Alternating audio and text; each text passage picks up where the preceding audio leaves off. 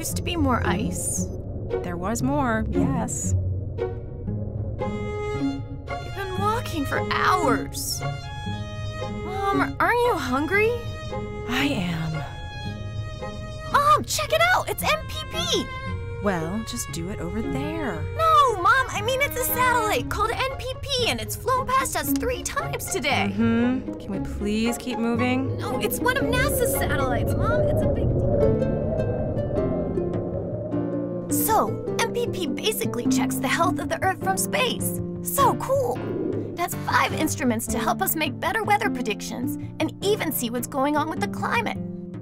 You hear a lot about the climate changing and how big a deal it is for everyone, but it's hard to really get what that means until you start to see changes at home.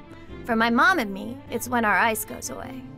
Might not mean a ton to you, but for us, it's how we find our food. It's our home.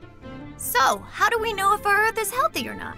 We need to look at it from outer space using satellites like NPPy. NPPy has different sensors that look at different parts of the Earth's environment, including the land, sky, and water. Each sensor takes its own look at what's happening and beams it down to us every time NPPy flies over. That'll show us what's happening right now to the sea ice, ocean temperatures, humidity, clouds, and other things on the Earth, our home. And when we look at all these things together, it can tell us how our Earth is doing, and we can even compare them to stuff we've done in the past to see how everything is changing. The coolest thing is NPPy will help predict the way things could change in the future. And that will help us figure out what we need to do now. Nippy, come on, let's go. Okay, Mom. Gotta go. See you later.